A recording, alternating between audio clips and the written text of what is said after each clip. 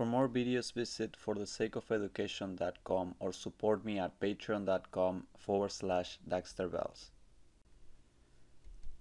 Alright guys, now let's do this problem where you have this Jeep crane which is manufactured by this company that's not important, and they're given in the figure. Basically you have this force F, and then it has a mass occurring here at G, and basically what they want you to do is they want you to find the reactions at A and B, and they tell you that the bearing A can only have a horizontal reaction, horizontal force, which means that it can only go horizontally. I'm going to assume it's going this way, and B can have both a horizontal and vertical reaction. So I'm going to assume it's going that way, and I'm going to assume it's going that way. Now the first thing I want to tell you guys, why did I assume that A of X was going to the left? Because I have this force here trying to pull it down, so the top of the bearing will try to make up for that by pulling to the left.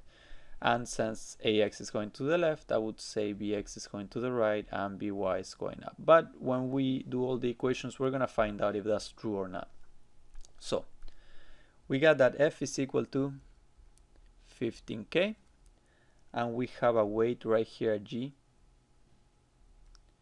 a weight, and I'm going to call it weight of the crane.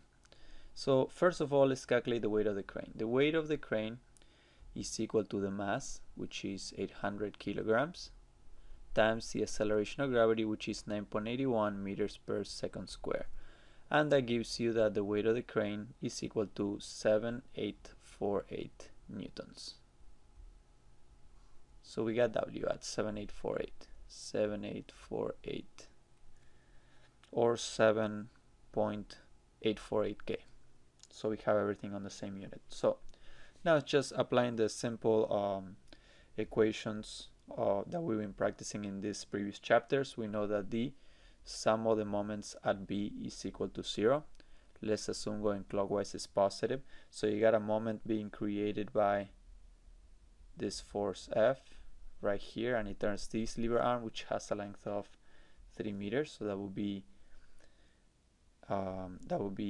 0 is equal to 15K times the 3 meters, and it's positive because it wants to turn it clockwise, plus the moment being created by the weight, which is a system here of 0.75, so it's 7.848K times 0.75, and minus A, which turns this lever arm right here, which has a length of 2, minus AX times 2 is equal to 0.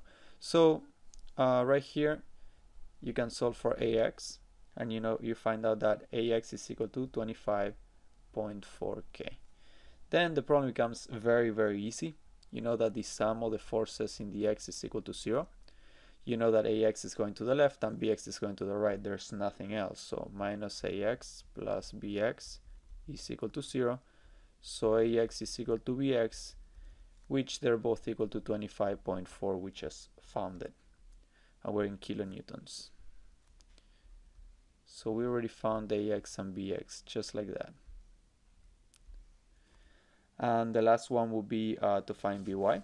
And that one's very easy to find too, because you know that the sum of the forces on the Y is equal to 0. So we got the weight coming down, WC, plus BY, minus the 15K force, and all of that is equal to 0. We already got the WC is the first thing we found. So when you solve for BY, you get that BY is equal to 22.8 kilonewtons.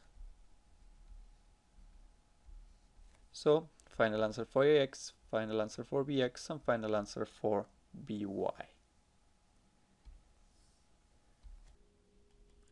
Please comment below if you want me to do any problems, and I'll be happy to help.